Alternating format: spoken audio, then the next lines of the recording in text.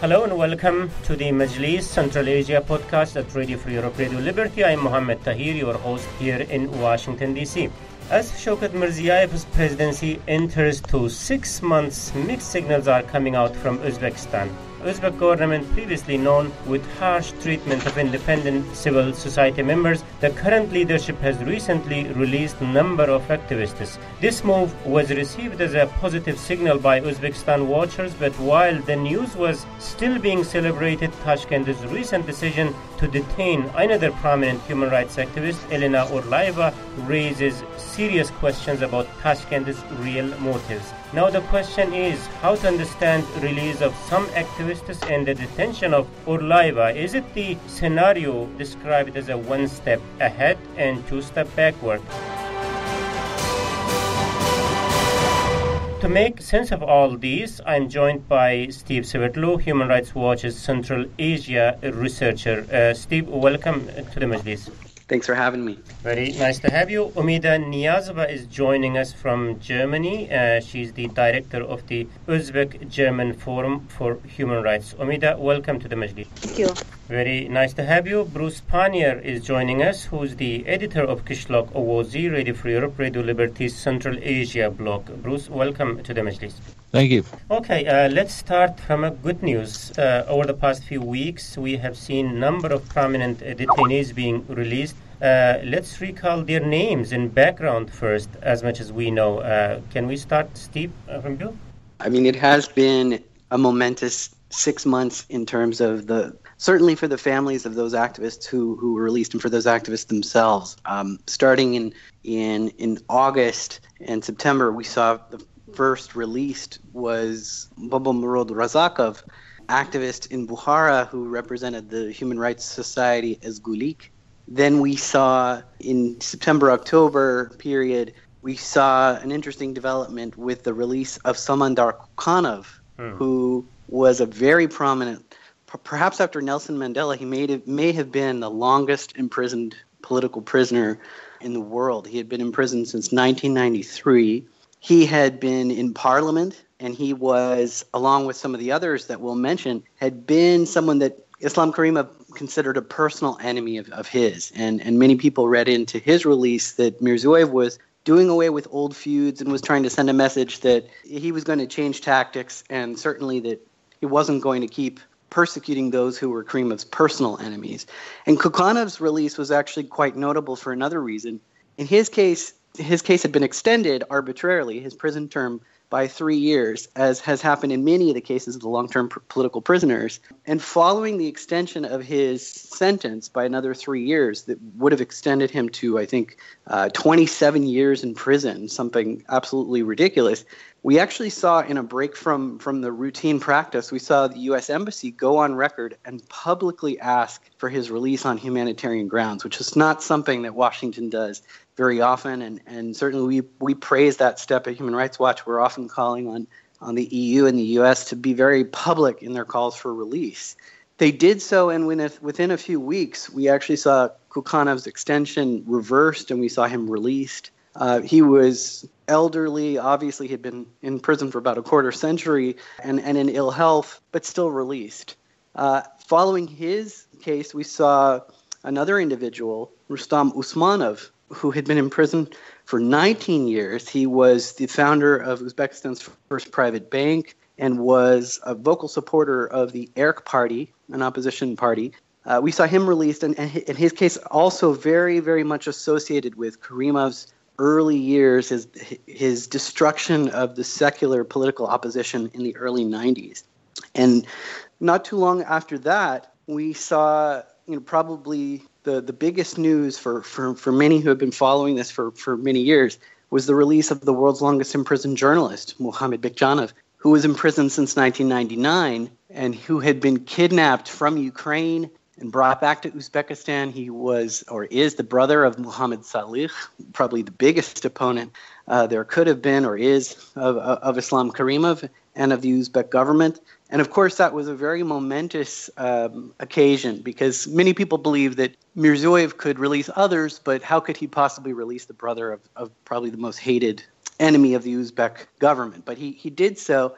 Bekjanov also had spent so many years in prison, was very ill, had gone deaf in one ear, had been tortured.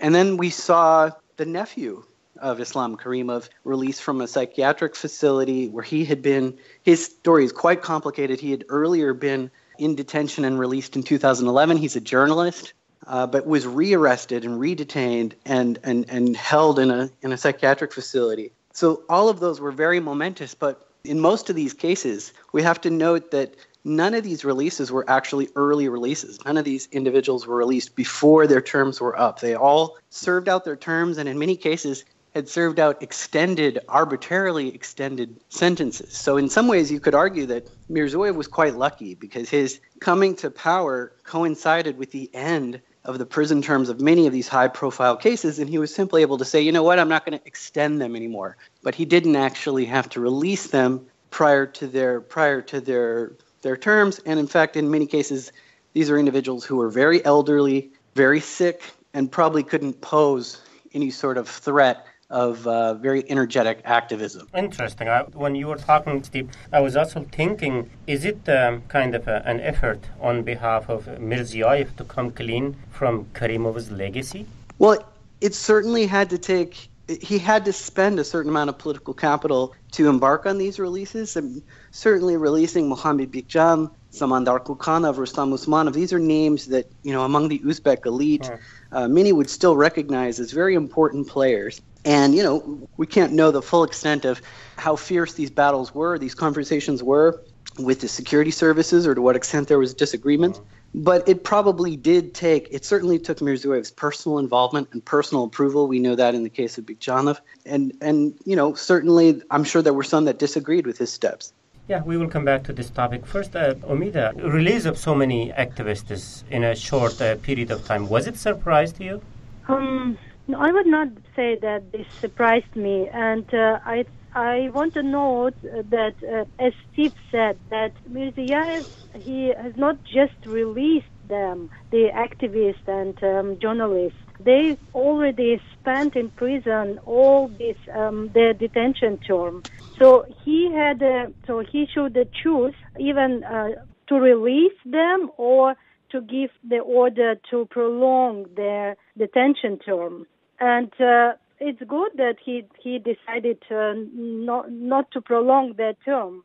And in other hand, yes, these people, these activists, released activists, most of them are very ill, old people. They're not actively, and most likely they will be not actively involved in any civil or political activity in the future.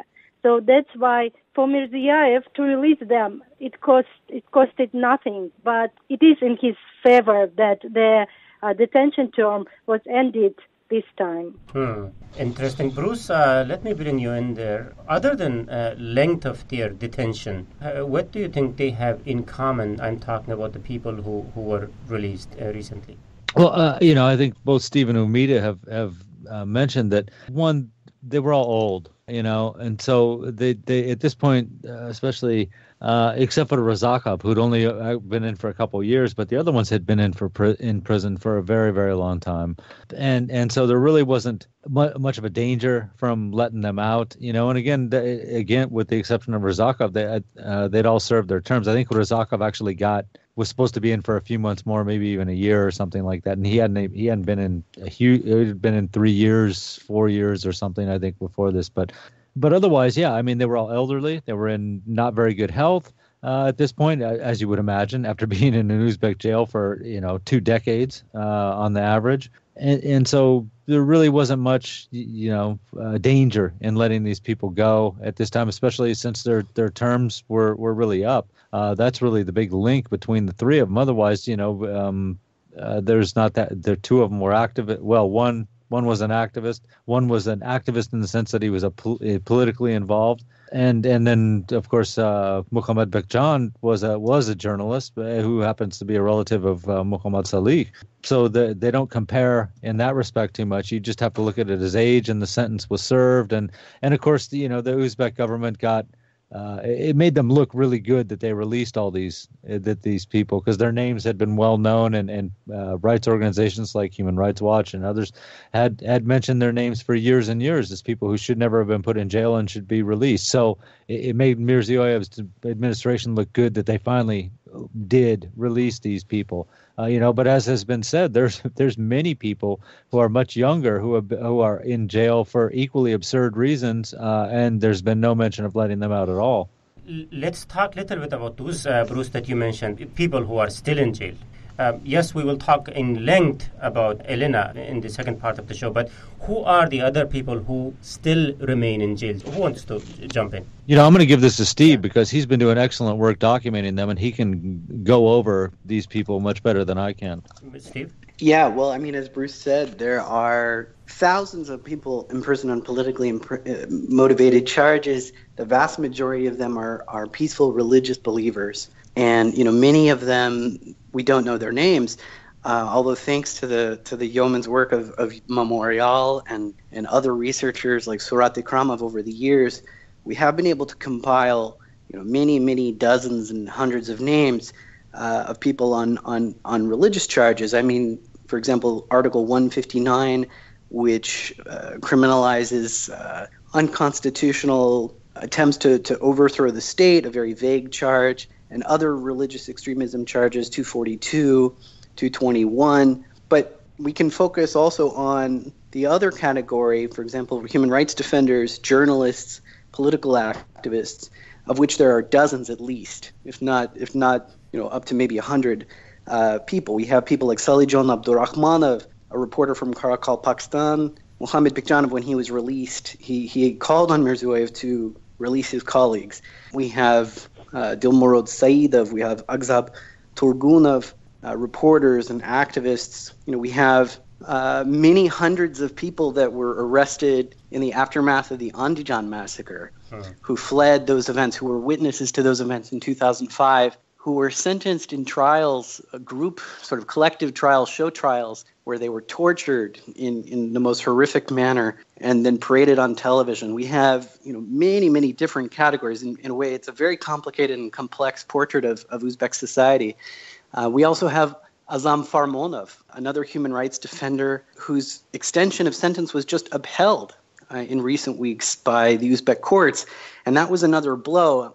Going back to what you first said, Mohammed, at the beginning about is this one step forward, two steps back, we do seem to have a zigzag effect. We have various courts, local authorities, the SNB, Mirziyoyev, all sort of taking different decisions. But we have, in a way, though, Mirziyoyev was very smart in releasing Bikjanov, because Bikjanov had really garnered probably the most significant attention in the last several years as the world's longest imprisoned journalist. Although we have to not forget Yusuf Ruzi Muradov, who was kidnapped with him, tried with him, and also tortured and has also been in prison for 17 years. It's just that we don't actually have photos of him. So, in many of these cases, we lack a lot of the forensic data, the photographic imagery to make campaigning easier on behalf of these people. And so we have to work harder. And, one thing I hope is that researchers like me will be able to go to Uzbekistan and raise these cases now directly with the government if they mean what they say about being serious on making reforms.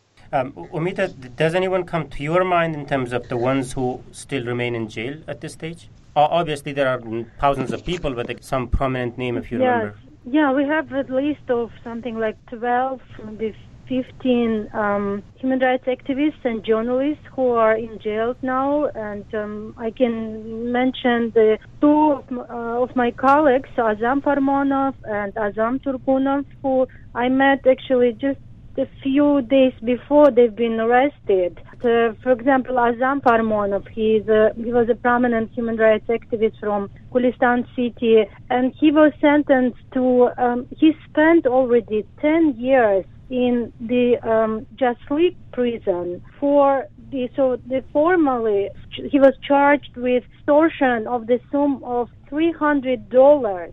And last year, his detention term was prolonged for another 5 years. So again, we have Solijan Abdurrahmanov, the journalist from Karachi, Pakistan. So these people, they must be released immediately. They must be released today. So before these people are in prison, of course, we can't say that Mirziyaev are really dedicated or wanted to reform something.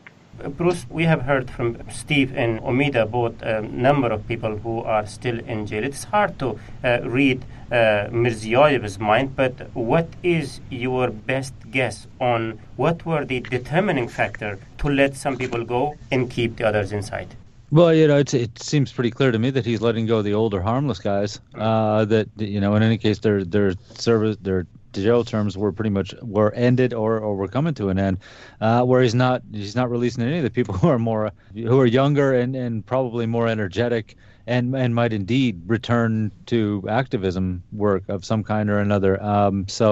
I think he just selected some of the high-profile names, the people that have been there the longest time and represented the least threat to the state at this moment, and decided to let them out. And I'll mention a couple other names that weren't mentioned in there. Israel Kaldarov from the Eric Party, who was also wrongfully arrested and spent 10 years in jail, for no good reason at all. At least as Gulick got to see him in September. And the Armenian farmer, Armeis Avakian, I believe, who was, of course, arrested. He's a Christian Armenian who was arrested for being sympathetic or a member of the Islamic State militant group in what appears to have been purely a dispute over, or essentially a property grab by a local official. And he should never have been put in jail either. And you don't hear his name coming up at all from any officials. I would add to what Bruce is saying in that part of the strategy also seems to be releasing those who are maybe subscribe to the secular category of activism or journalists, although as Umida and Bruce said, many of them are still languishing in prison. But certainly as to the vast majority of religious believers, probably 95% of the political prisoner population, we have very little information that any of those individuals have been released. And in fact, we are receiving more information all the time at Human Rights Watch about new arrests of people on very vague charges of religious extremism all over the country in cities like Fergana and Margilan, especially in the Fergana Valley. This often happens. And we also get consistent reports that the terms of those people on those charges are arbitrarily extended. So it is a very, very vast population of people. It's a microcosm of Uzbekistan and Uzbek society, because you have business people, entrepreneurs, artists, poets, religious believers, activists, lawyers, all who sort of enter into the crosshairs of the Uzbek regime and end up in this terrible situation, and their voices are not being heard. And as Umida said, Mirziyaev could release all of these people with the stroke of a pen. And in the cases of those that the state suspects of some connection to extremism, the call that Human Rights Watch has been making for years is that the Uzbek government should create some sort of impartial mechanism. Release these people, and if you actually have credible allegations or suspicions of extremism, then you need to try them in a more objective way. Certainly any confessions obtained through torture would have to be excluded as evidence, but you'd have to create the conditions for credible examinations into any sort of criminal allegations, but at the same time release these people and regain the trust and the confidence of Uzbek society and the international community on this issue. Thank you, Steve. Yes, while release of many individuals detained with prompted charges is a good move and something that never should have happened in the first place, but with one step ahead, it seems Uzbek authorities are taking few steps back. In this light, how to understand prominent anti-forced labor campaigner Elena Orlaeva's detention, who was never detained by Karimov, despite all of his brutal campaign against human rights activists. So we will continue Majlis discussing this and many other relevant questions shortly. Hey everyone, before we get into the second part of the show, just a quick reminder that if you really like Majlis podcast, there's a chance that you will also like my other radio show that's called Gandhara Podcast. The show discusses latest developments in Pakistan and Afghanistan from local perspective. And the podcast is published in every second week on Radio Free Europe, Radio Liberty's Gandhara website. It's a totally must-follow discussion for foreign policy nerds with interest in the region. first, let me recap the debate that today on the Majlis, Radio Free Europe, Radio Liberty Central Asia podcast, we are trying to make sense of Mirziyaev's recent steps to release some prominent activists and detaining others. Joining me in the discussion are Steve Severlu, Human Rights Watch's Central Asia researcher, Umida Niyazova, director of the Uzbek German Forum for Human Rights, Bruce Pannier, editor of Kishlok Ovozi, Radio Free Europe, Radio Liberty Central Asia blog. I'm Mohammed Tahir, host of the Majlis here in Washington, D.C. Welcome back, ladies and gentlemen. As touched in the first half of the debate with some good news, recently we received very bad news, alarming news about the detention of a prominent anti-forced labor campaigner, Elena Orliyaeva. So what do we know about the circumstances in which she was arrested? Umida, do you like to jump in? Yes, so Elena Orliyaeva, the bravest and most active human rights activist, she was arrested on March 1st in the house of a man whom Elena was helping to write complaints. It was his personal assurance. And according to him, to this man, his name is Kamaleddin, two policemen came to his house. They tied Elena's hands by force, put her into a car, and drove away. And the same evening, a man who introduced himself as a doctor at the psychiatric clinic, he called Elena's son and said that Elena had been admitted for compulsory treatment.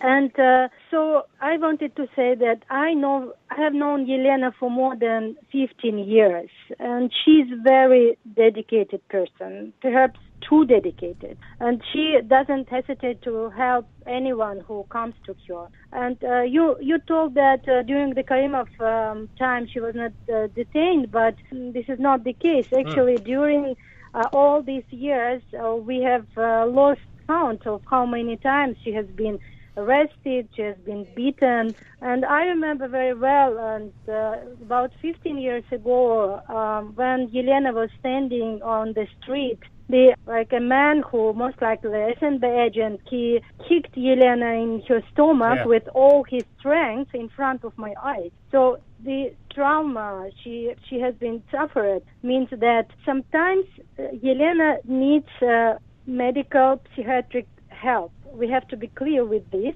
But this, however, doesn't undermine or discredit her human rights work. And the most disgusting aspect of this case is that Uzbek authorities are taking advantage of Elena's vulnerability. So when they don't know how to silence her, they simply detain her in a psychiatric clinic. So still, so far, there is no court decision or explanation why she has been detained and why she needs to be isolated, even without the consent of her close relatives, her son and mother.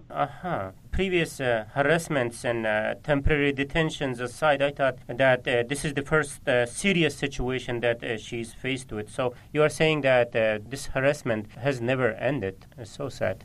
I mean, she was not imprisoned, she was not sent to prison, but this is the third time when she was being illegally kept in the psychiatric hospital.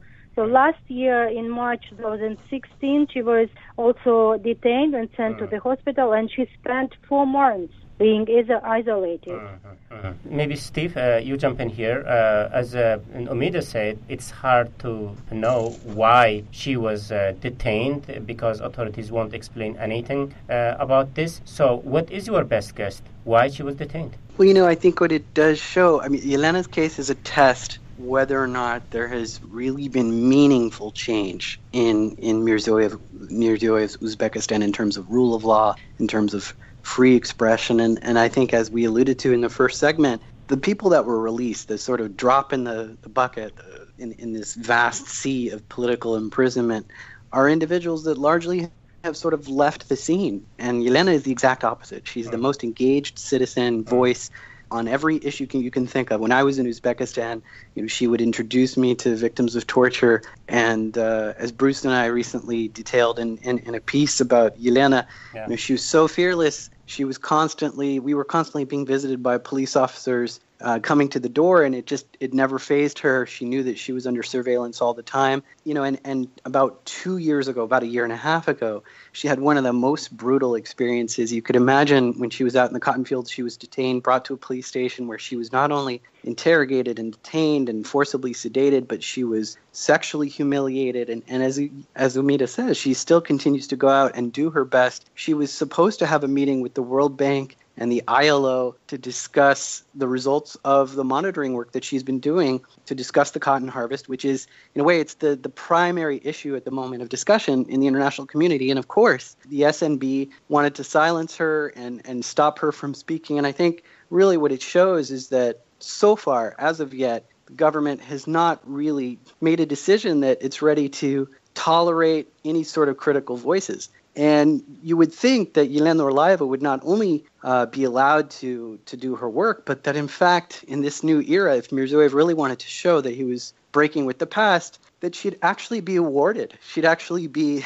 given facilities to do her work. She'd be allowed resources to register her Human Rights Alliance, that she would be recognized by not only by the U.S. Embassy, which has given her awards, and other organizations like ours over the years, but that the Uzbek government would actually start to say, you know what, we have mistreated you in the past, and we really appreciate the contribution that you, Yelena Orlaeva, are single-handedly making on so many issues. I mean, that would be what the Uzbek government should do if it wanted to show that it was actually turning a new leaf.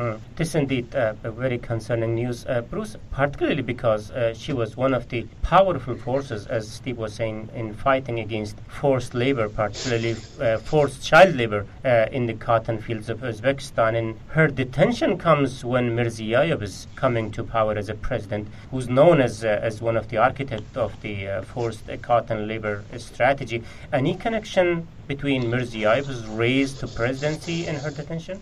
Well, I wouldn't want to say that there was a direct connection between Mirziyaev coming up to president and her being detained. As we've mentioned, she has been detained so many times and committed to psychiatric hospitals forcibly in the past. What I would say is, there is a connection with what we were talking about in the first half of the show, that he has let some people go.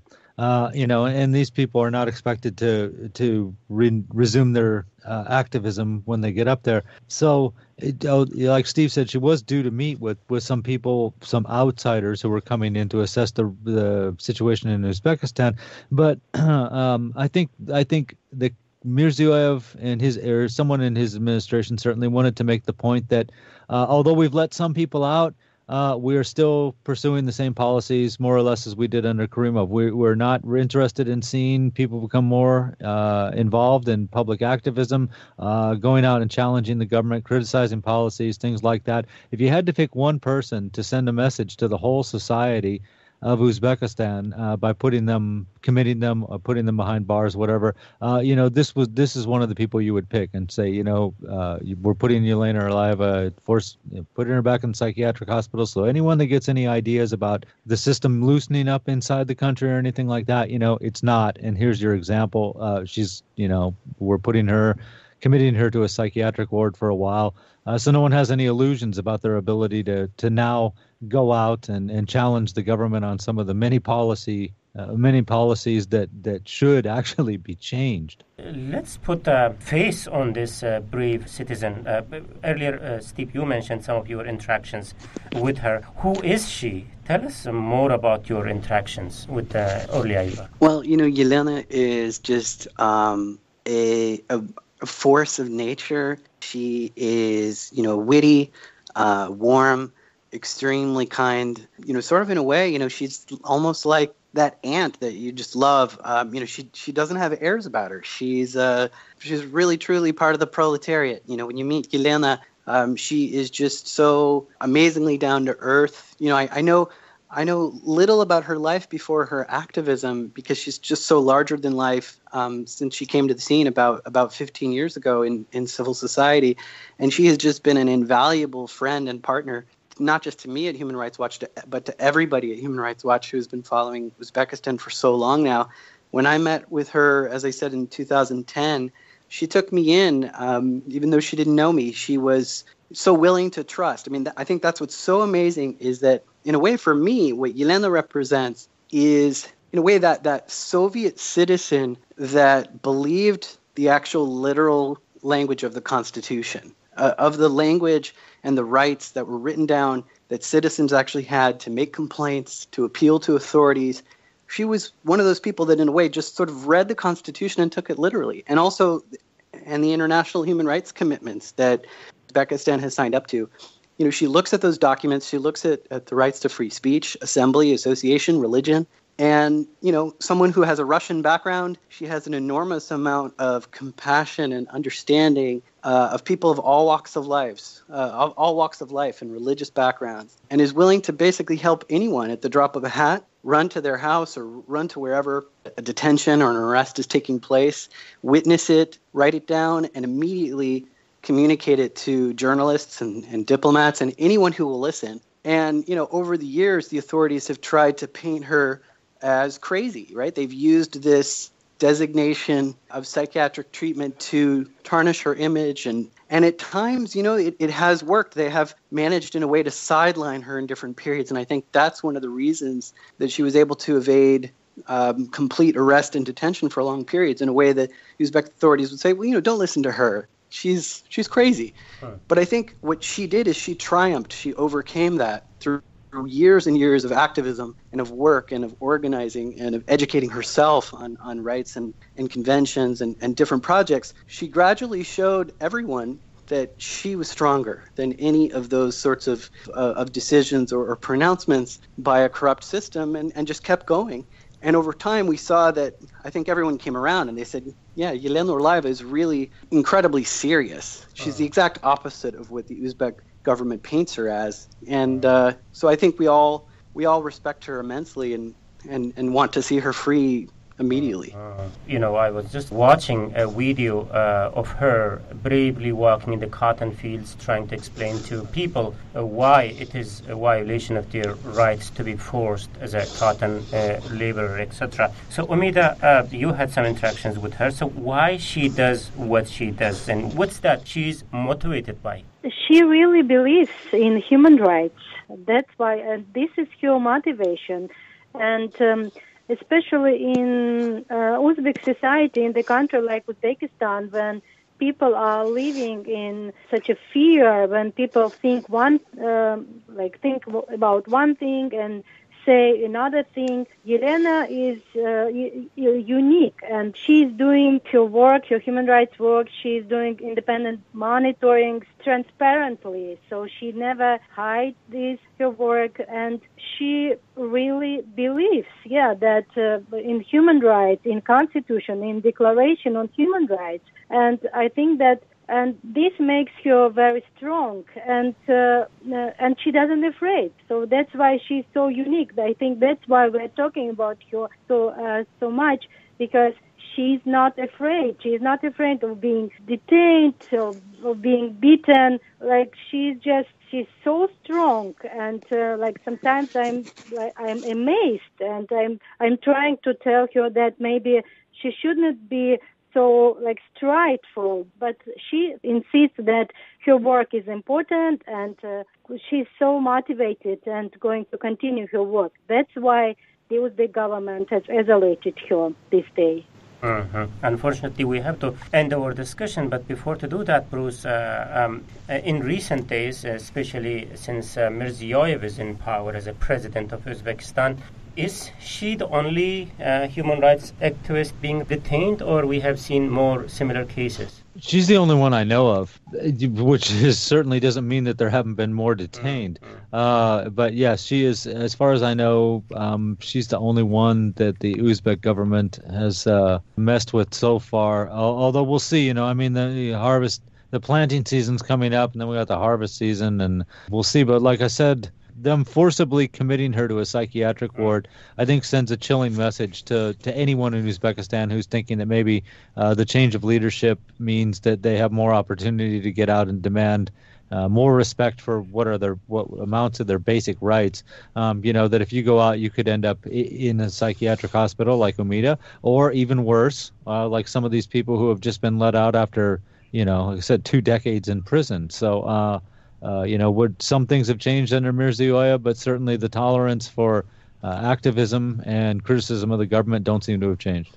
Okay. Thank you very much, Bruce Pannier, for insightful comments. Bruce Pannier is the editor of Qishloq Owazi, Radio Free Europe, Radio Liberty's Central Asia blog. Also, big thanks, Steve Severdlo, Human Rights Watch's Central Asia researcher, and Umida Niyazova, director of the Uzbek-German Forum for Human Rights. Thank you very much for your time in Tats, ladies and gentlemen. Thank you. Rahmat. Thank you. And this is it from me, Mohammed Tahir, host of the Majlis, Radio Free Europe, Radio Liberty's Central Asia podcast. Until next week, bye-bye.